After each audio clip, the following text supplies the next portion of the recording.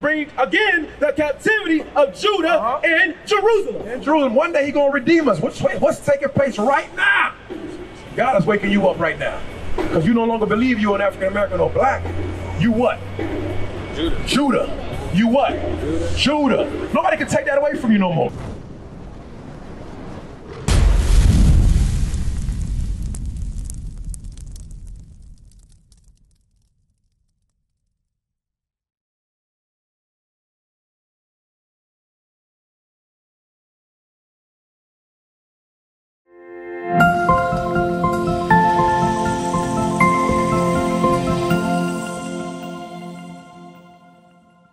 Look over here. Look on this side right here. I see you recording. Good. Record that. What that's going into? What's your nationality? Black. Read the one at the top. Does it say black? It say Judah. So God don't call you a color. He call you a nationality, which is a tribe from Judah. Judah. That's for all y'all. Look at it. What you see yourself as? What name is that? Asher. Where's your father from? Atlanta. From Atlanta, so that will make you Judah. Now I got another question for you. When you apply for a job, during the application they ask you ethnicity. What do you check? Black. Black. What do you say? Other. He say other. What you say? African American. What you put? African American or other? Now, African American is two Italian navigators' names. So do you come from two white Italian navigators? So how can you be an African and an American? That's two continents. You got an Africa, a continent of Africa, and you got America. You're not a nationality. Okay. So what's my nationality? What you say? I said up. You said up. Go look at this boy right here. God called you Israelites from the tribe of Judah. Now that's power in their name now. This is what they will never teach you the truth. And that's why we come out here to teach our people during these wicked festivities. Give me the numbers. Numbers 15, I was 1 and 18 I want. You know I want 118. Listen good, I'm gonna show you because you are who your father is. Now you might ask me, how do I know I'm Israel? Listen to this, read that. The book of Numbers, chapter 1 and verse 18. And they assembled all the congregation together on the first day of the second month. And they declared their pedigrees out of the families. Out of their families by the house of their fathers. Now, they said, what a pedigree means since you hurry to go. I'm gonna ask you the question. What is a pedigree? What does that mean? Pedigree? Nah, they ain't talking about wrestling. You got dogs, I got animals. If they say, go get the pedigree of this dog, what is it saying? Huh? The race. So read that part again. That's close enough as a father, meaning progenitor. Read that. They declared what? And they declared their pedigrees after their families. They declared their pedigrees after their families by who? By the house of their fathers. What does that mean? They declared their pedigrees by their fathers. What does that mean?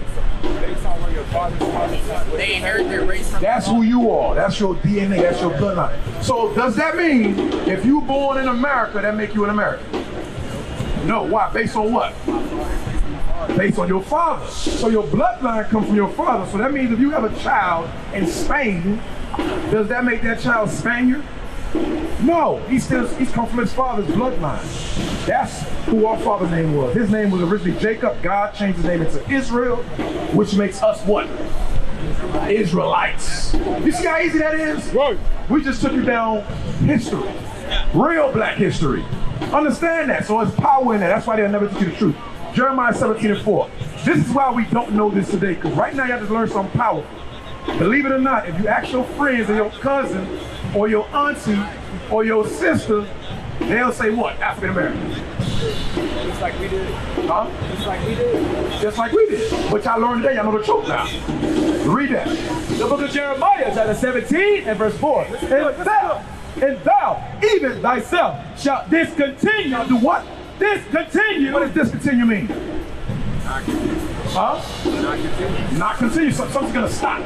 So God say we shall discontinue from thy heritage. from what? From thy heritage. What that mean, brother? What that mean? God say you're gonna discontinue from your heritage. What does that mean? Disengage from your heritage. So does that mean you're gonna know your heritage today? No. That's why you didn't know you Israel. That's why you call yourself black. You call yourself the color of your shirt. So this is what I'm showing you is it's something that we lost because of this. This is good. It's something that we lost because of this. What is this? Slavery. Do they teach this in school today? No. That's why you got to learn it on the streets today.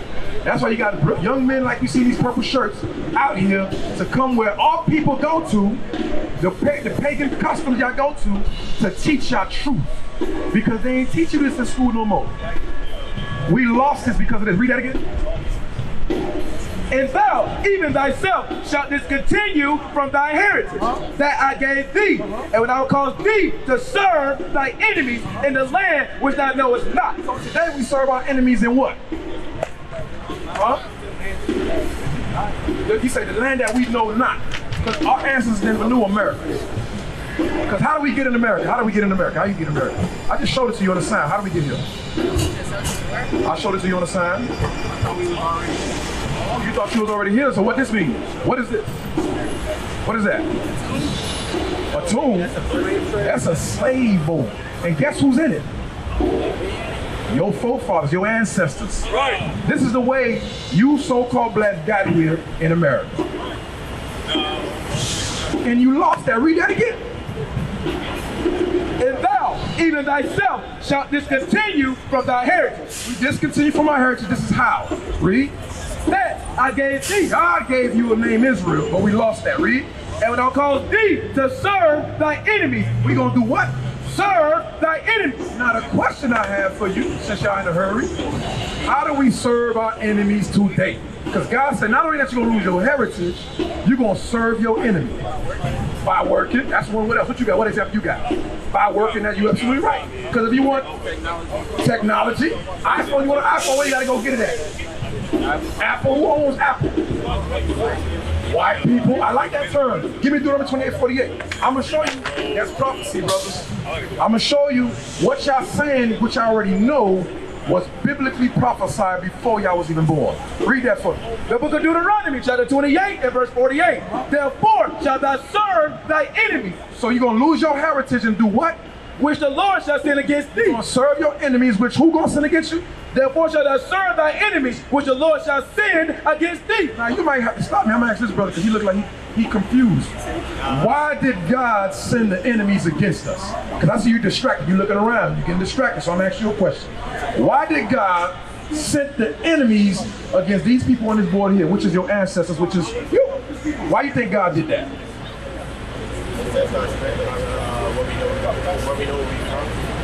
No, this is my question. Read that first line again in verse 20:48. Therefore shalt thou serve thy enemies. That's one strike. We're going to serve our enemies. Is that a good thing or a bad thing? That's a bad thing. I want to ask him. Read. Which the Lord shall send against thee. So God said, I'm going to send your enemies against you so you can serve them. Now my question is, why did God send our enemies against us so that we may serve them? Why you think he did it? Ain't no wrong answers. This is why we learn in school. Why you think he did that? Hold on, no, I'm gonna give it to you, right? I think this test of knowing the humans. Okay, you say you to test all human. Why? What do you think? Oh, I know. You've been trying to figure that out, right? Okay, what do you think? I was going to say at first Take a what? Take power from why you think? To know what's right or what's wrong. Y'all gonna learn today. Verse 15. Verse 15. But it shall come to pass, if thou wilt not hearken unto the voice of the Lord thy God, to observe to do all his commandments in his statutes, which I command thee this day, that all these curses shall come upon thee and overtake thee. It said a lot there. I don't know if y'all caught it. Before I explain, I'm gonna go down the line. What do you say? Okay, what do you think? Did you hear any curses? That's a good word. Remember that word. What do you think? All I heard was Deuteronomy 28:15. all right, but the same thing as here. I heard Curses. So God said if we don't listen to him, he's gonna do what? Curses is a good thing or bad thing? Bad. So now it's just like you guys. Y'all got adults, y'all got mothers, fathers. If you didn't listen to when you was a 6-year-old, 2-year-old, 3-year-old, when you didn't listen to your parent, what they did? Discipline them. They beat you. So God said we as children, the so-called blacks, Hispanics, and Native American Indians as well, are the true biblical Jews. We are the Israelites of the Bible. And God said if we don't, give me that Amos 3:1. God said if we don't listen to him, he gonna curse us. We're gonna come back to Deuteronomy, but listen to this, read this. The book of Amos, chapter 3 and verse 1. For behold, in those days and in that time, when I shall bring again the captivity of Judah. You gotta do what? Bring again the captivity of Judah and Jerusalem. In Jerusalem, one day he gonna redeem us. What's taking place right now? God is waking you up right now. Because you no longer believe you're an African American or black. You what? Judah. You what? Judah. Nobody can take that away from you no more. Go back to Deuteronomy 28. Okay, that was a good one. Let's read that. The book of Amos, chapter 3 and verse 1. Hear this word that the Lord has spoken against you, O children of Israel. You see that? It's possessive. He said, hear this word who God has spoken to who? Did he say the whole world? Who did he say? Children of Israel. Who's the children of Israel? We are. Exactly. Read it again from the top. Hear this word that the Lord has spoken against you, O children of Israel, against the whole family, which I brought up from the land of Egypt, saying. Meaning the whole 12 tribes. Read. You only have I known. Some emphasis on that. You what? You only have I known of all the families of the earth. You know what God said? He said, out of all the people I created, he only knew who? The Israelites. The Israelites. Understand that, brother. It's some heavy stuff. That means it's something special about you that God said you don't know yet. We lost through slavery, and he's trying to bring you back to that. Read on. Therefore, he said, therefore I chose you. He gonna do what? I will punish you for all your iniquities. What he just said right there. I want to see you paying attention. I want to keep teaching. I want to ask questions. God said, because I know you and I chose you, I will punish you. What does that mean? Basically, he your father. Basically, he your father. What you say, my brother? He punished you. That's why I said he testing your faith in him, because he's sending people to take your power and rule over you to see how strong your faith is in God. He ain't testing our faith. We didn't get cursed because he's trying our faith. We got cursed because of what? Disobedience. Disobedience. That's a powerful word. Disobedience. That's why he cursed us. It wasn't because of our faith. It's because we was disobedient. We rebelled against God. Go back to Deuteronomy 28:48 again. Listen good. The book of Deuteronomy, chapter 28 and verse 48. Therefore shalt thou serve thy enemies, which the Lord shall send against thee in hunger. In hunger. Now, remember he said if you're going to serve your enemies, how do we, remember my original question, how do we serve our enemies today? By working, you said working? Playing the game. You said iPhones earlier. You said phones. Xbox. Learning. Now I'm going to show you learning, and we want education. We got to go to who? We got to go to these white establishment universities. Now listen good. It's biblical. Read that. In hunger. In hunger, we got to serve our enemies. Listen good, brother. In hunger, we got to serve our enemies. When you want food, who you go to for food? McDonald's. You know what this is heavy? Because the question is, who was Moses talking to when he said these words? Who he was talking to? Which makes us what? Israelites. We just connected the dots. That's right. The curses prove who the people of the book is. So my question, another question I got, the people in Jerusalem today, you know Jerusalem? Y'all know Jerusalem? Who was over there? Is it all people or somebody else? So what do they call themselves? Jerusalem. They call them what? Jerusalem. They call themselves the true Jews or Jewish. So if I just read something that the curse will happen to the children of Israel will be slaves and they will serve their enemies in all things, and you just confess you are the Jews or the Israelites, so why are the other people that don't fit that call themselves your nationality? So somebody's lying here. Either we lying or they lying. How can we tell the truth? How can we find out the truth? Right, exactly. Because God said what was going to happen to the Israelites. They will go into slavery. Did those people in Jerusalem right now go into slavery? Did they go through this? No, who went through this? We did. Which makes you the true Jews. Give me Revelations 2:9. I'm going to prove it to you. I'm going to show it to you. I'm going to show you the last book of the Bible where Christ said it. Read that. The book of Revelation, chapter 2 and verse 9. I know thy works in tribulation and poverty, but thou art rich. And I know the blasphemy of them which say they are Jews. He said, I know the blasphemy or lies of them which what? Which say they are Jews and are not. What are they? But are the synagogue of Satan. So God said the people that's calling themselves Jews, because we ain't calling ourselves Jews, we call ourselves African Americans. They ain't us. You just learned that you're a Jew. But the ones that call themselves Jewish, God said they are blaspheming. They are not the Jews. Not only that they are not the Jews, but they're the devil the Bible speaks of. That's right. You know what devil means? Devil means to deceive. Meaning somebody that's going to lie to you and tell you that you're African American and they call themselves the Jewish. That's a lie. So let us get some solutions. Now that you know you're Israel, and I asked you why did we lose it? Remember the opera quote? Why did we lose our nationality? Disobedient. What do you say? What did we disobey? What did we disobey to? You said disobedience, you're right. But to what? What did we disobey?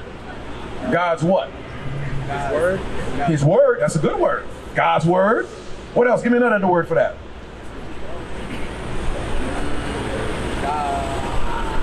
If you take a red light, His commandments. what? Say it again, brother. Commandments. His commandments. That's right.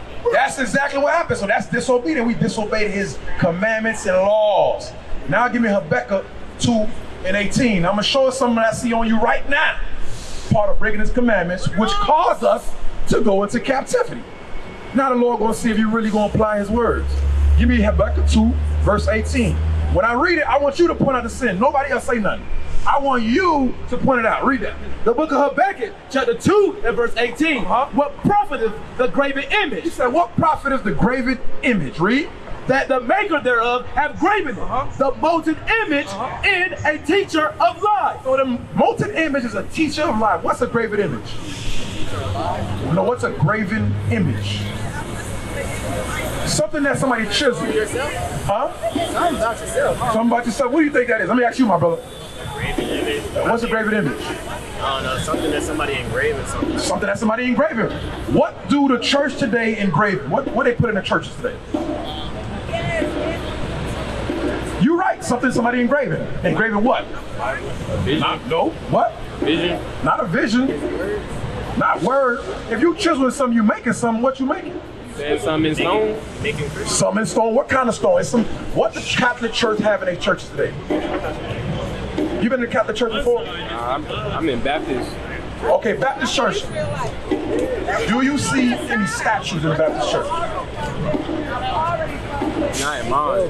A little bit. So that's a graven image. A graven image is a statue or the picture of Virgin Mary, a statue of her, or a cross.